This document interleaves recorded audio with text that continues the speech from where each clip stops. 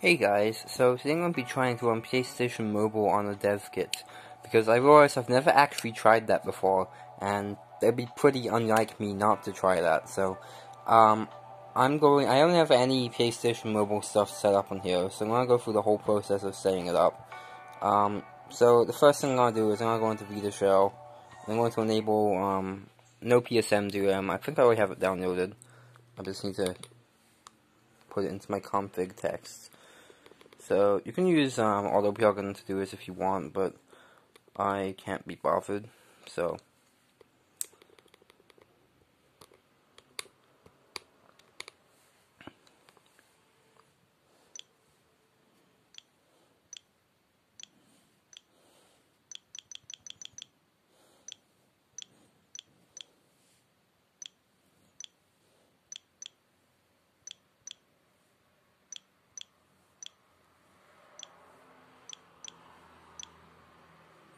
Okay, I'm actually going to disable refood, because it might make it work even if it normally wouldn't. So, yeah. Like refood, for example, will make retail games work on a DevKit that isn't activated. So, yeah. So now I need to download the PlayStation Mobile runtime. Where's PKGJ? My system is so fucking crowded with crap. PKGJ, there it is. Okay.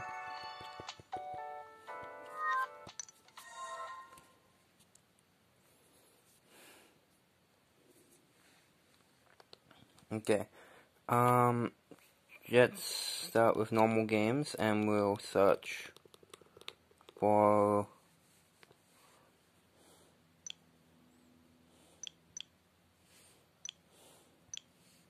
runtime. Wait, PlayStation Mobile runtime package.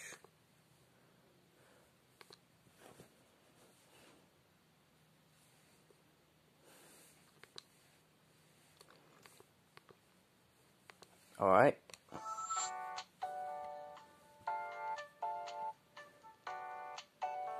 guess it's downloading twice. Oops.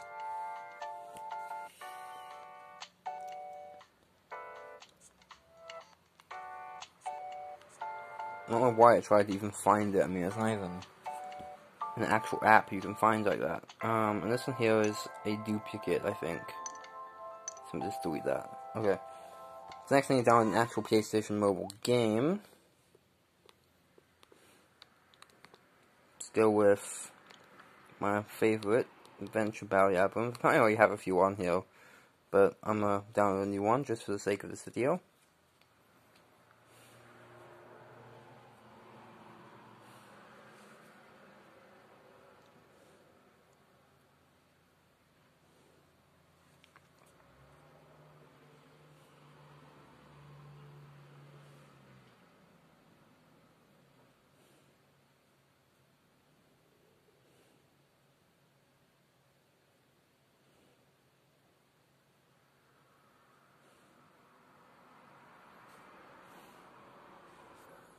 Okay, that is now done, so that should appear on the home screen somewhere. Here it is. Okay, so next I'm going to activate all these plugins I just did, and also activate my DevKit, because right now it isn't activated because it's past the first boot, and the time is before the 1st of January 2015, so let me just unplug it, wait like 10 seconds, and then plug it back in. And that should activate it.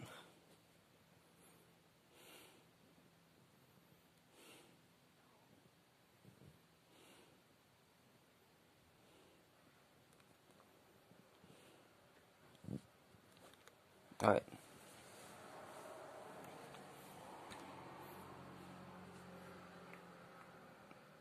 So when it's activated, a lot of homebrew apps don't work as well, which is actually kind of makes having a weird activation date like I do, that's before the 1st of January 2015, actually is kind of helpful. It means if you unplug it the first time, plug it back in, it's activated, and if you reboot again, it's not, so you can run your apps normally.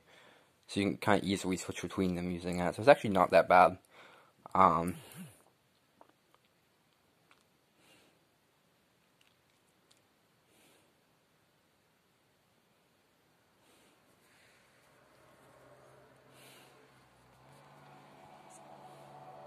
Yeah, a few other apps show up here.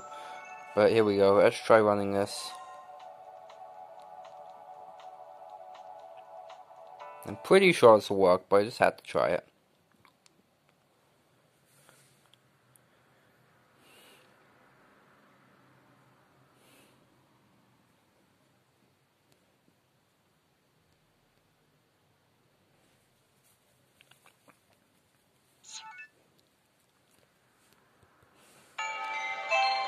Yep, seems to work fine.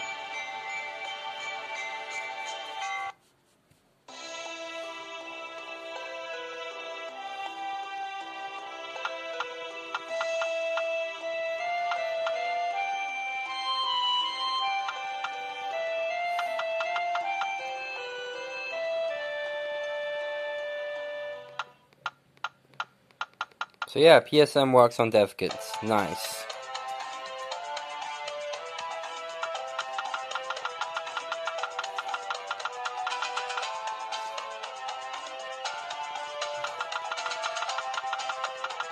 I've seen this cutscene like a million times. Alright. This free. Do I have free PSM on here? Let's check.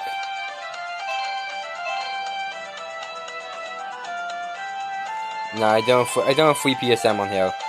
Alright, well, whatever. Obviously it does work, so, you know, let's save this game properly.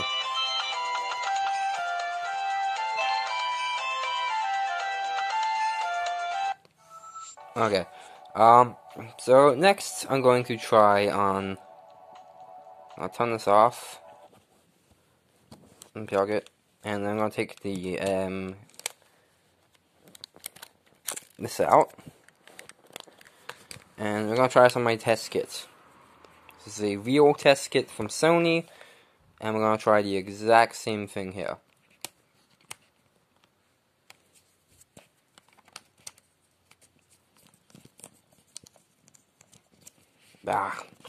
Stuff so hard to put in. Okay, there we go. So I'm going to turn this on. And we can see if the game works on a test kit too. I don't think this one's activated. I'll have to activate it when I, you know, turn it on. Which means I'll probably have to turn off the internet on it as well. Yeah, see, my testing kit is expired. So I'll activate it when I get back on. Well, I'll activate it when it boots up, and then I'll remove refood, enable no PSM DRM, and I'll see if it works.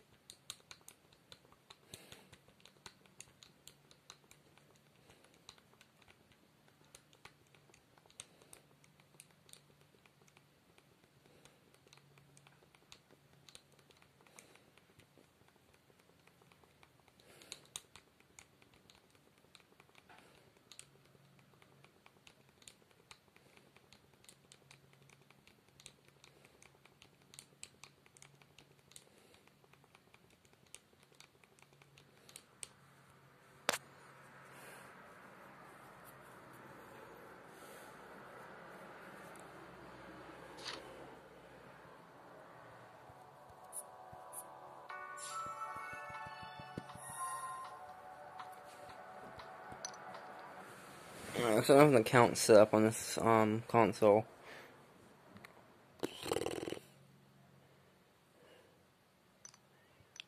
Oh, that's the wrong access point.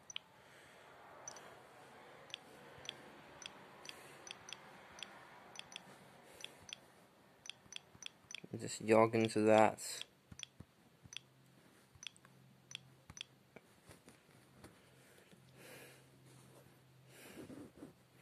This doesn't even have, this doesn't have any of these plugins installed. Let me just remove no SCEWM. This doesn't have any of my plugins installed. So let me go install those real quick. Where is auto plugins? The easiest way to do it when I don't have them on the system already. Yeah.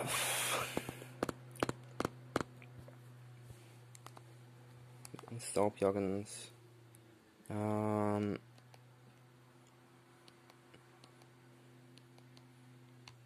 Let's go free PSM.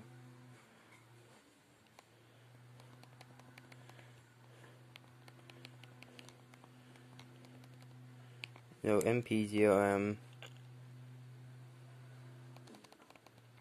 And no PSM DRM. Alright. Brilliant.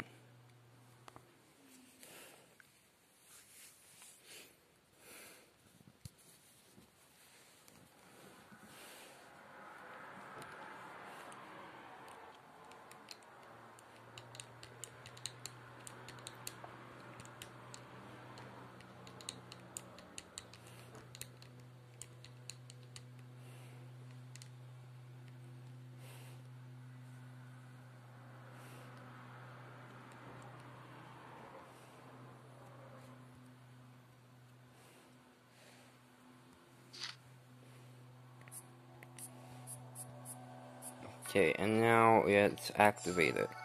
I've turned off the Wi-Fi because it will deactivate as soon as it connects to PSN again, which is kind of annoying. But let's give that a shot. And then I already know PSN won't launch if you don't have an account assigned, so I'll have to switch to an account that is actually assigned to it. And then I can try on PlayStation Mobile and see what happens. That's right, that turns it off, it doesn't reboot. I forgot about that. It completely turns it off instead of rebooting it.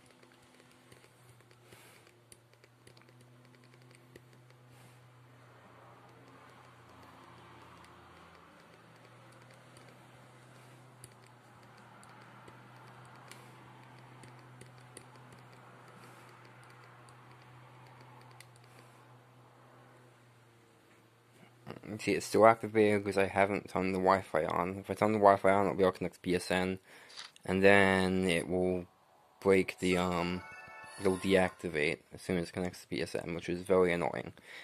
I probably should make like auto KMS for Vita or something, to like auto reactivate it every single time. Account switching, yep, let's switch to my main account.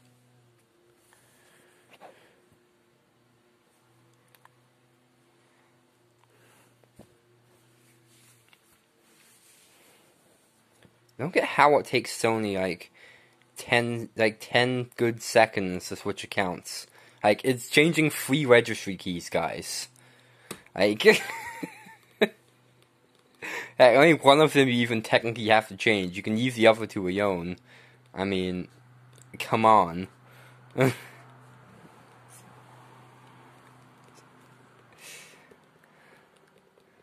Alright.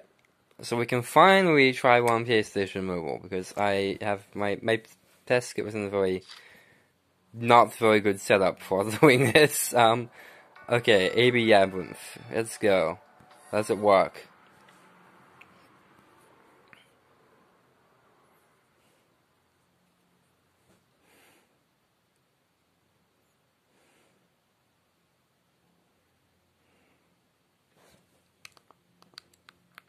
Yep, it does. So, it's pretty great. I actually did install free PSM this time, so...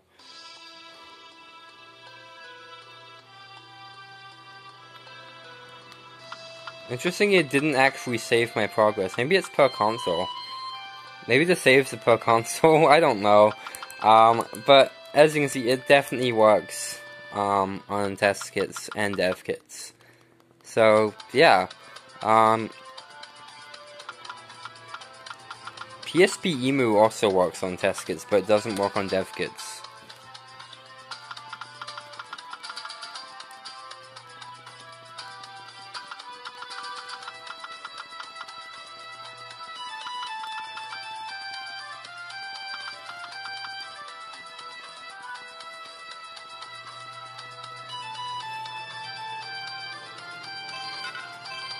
Alright, let's try it this time. This time I actually do have free PSM, so I actually can do this.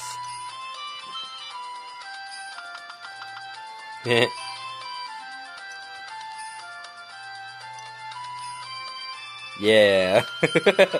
Okay. Anyway, the point is, it works, right? Can we see? It definitely works. So, brilliant. Thanks for watching. Remember to buy shares in GameStop.